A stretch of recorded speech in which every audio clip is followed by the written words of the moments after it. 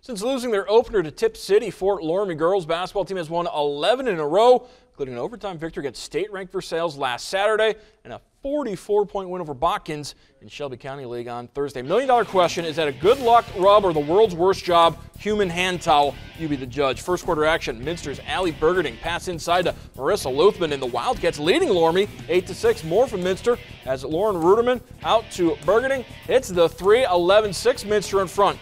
Loramie responds. Allie Bonanza finds Janelle Hoying, eyes and flies it. Three is good. Loramie within two. Then they go inside to Holly Frey. Down just one at this point. Minster builds a 7-point lead going into the second quarter, but Loramie rallies in the second half, and Fort Loramie gets the win over Minster 47-44.